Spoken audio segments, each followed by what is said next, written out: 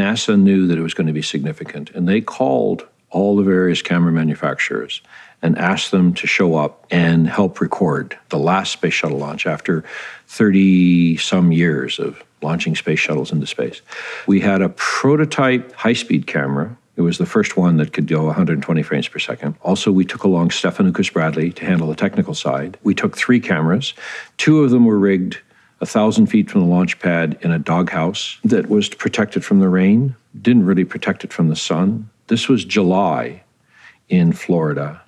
The ambient air temperature was over 95 degrees. Inside the doghouse, the temperatures were probably well over 115, 120 degrees.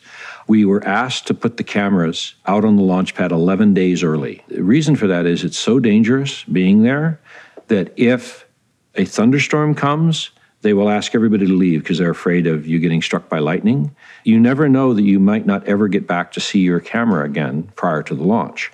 The last time I saw it was 3 days before the launch. During this period of time when it's sitting out there in the sun for 11 days, it's running the entire time. You have to turn it on and leave it on because you don't know if you're ever going to get back to see it again. So the first time we went out to visit it after it sat in the sun for a couple of days, Stefan Bradley called up the special menu where he could see all the temperatures of the various components throughout the camera, and was like going, oh my God, and called the engineers, the designers in Munich. They said, well, read us off the temperatures. And he read off the temperatures. And it's not a problem. So I'm here to tell you the cameras that sat out there in that tremendous heat for 11 days, being sequenced by the same computer that fires the explosive bolts, lights the rocket motors, triggered our cameras, and recorded this amazing moment in history.